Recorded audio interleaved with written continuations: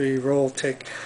Jai Hari Bol. This is Bhakta Ken from Kenco Services. Is that how you say it, Ken? Yep, it's Kenco Services.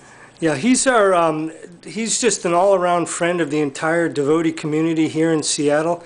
He works with all the people that come and go to the temple. He does repairs. He fixes their houses. He practically makes their houses, and everybody just really appreciates Ken. What do you think of the of doing work like for the devotees and like for the Indian devotees? How is it working there as compared to an ordinary place? Oh, it's so nice to see the devotees and see all the deities all the devotees have. It's like so you see different deities every time you go to a different house. Different deities, different altars set up. It's very sweet. And so they feed you too, like sometimes prasadam? Oh yeah, sometimes that prasadam comes, get there at the right time. So you get the free food, and yeah, there's a lot of nice community here in Seattle, and Ken plays a part in the supporting role of construction and remodeling. And he's also done work at the temple. So tell us about the Seattle temple. They're building a new temple, huh?